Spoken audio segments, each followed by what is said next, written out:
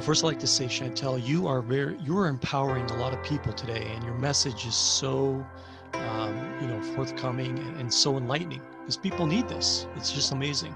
Now the world knows speaking negative is no good. We all know that.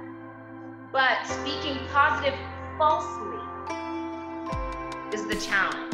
We cannot. Yeah, it was great. It was really great. Like you explained, I really like this way, like you explained it, everything. The things that really stuck out for me was, where's your secret place? The time, the length, the place.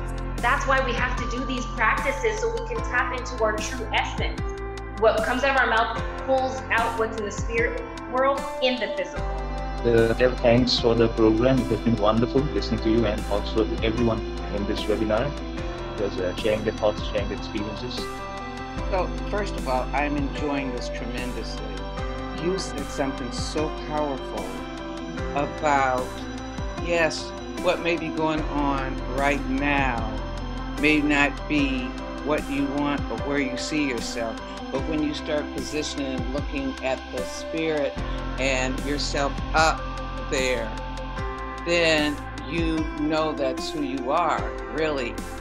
Right? So that's why manifesting and speaking positive affirmations and all this sort of stuff, you're not just doing it blindly and wishing.